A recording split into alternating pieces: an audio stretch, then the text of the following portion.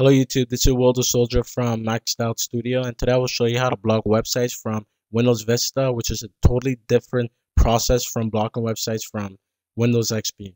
Alright, let's start up by opening up our computer.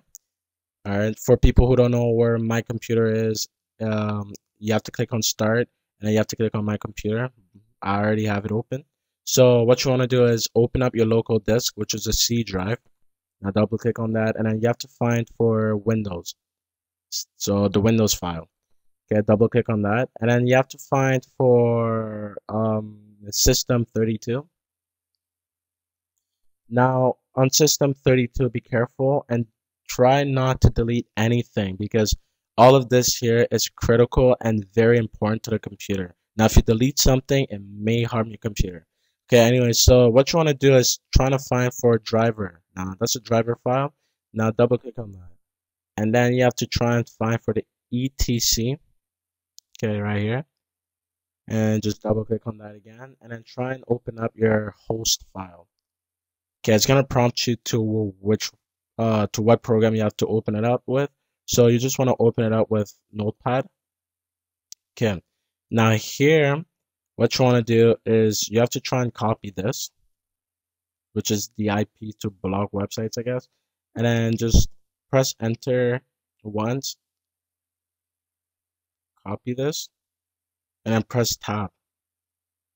Now here you have to type the website you want to block. So let's try facebook.com. Okay, now you have to try and find or block all of the Facebook directories. So you have to try and block www.facebook.com, and you want to try and block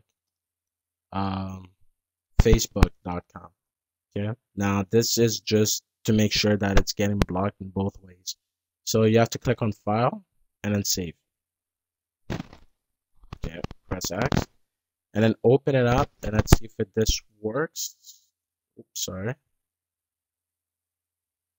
And as you can see, it works. Yeah. Now let's try it the other way, which is www.facebook.com, and voila, it works.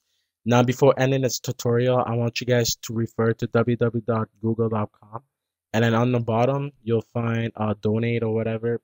So I just want you guys to support the disaster relief in Haiti, which happened about 4 days ago. So if you guys would like to, just donate to UNICEF and CARE, or just donate to the Red Cross if you want to. So this will greatly be appreciated from the Red Cross, UNICEF, and CARE.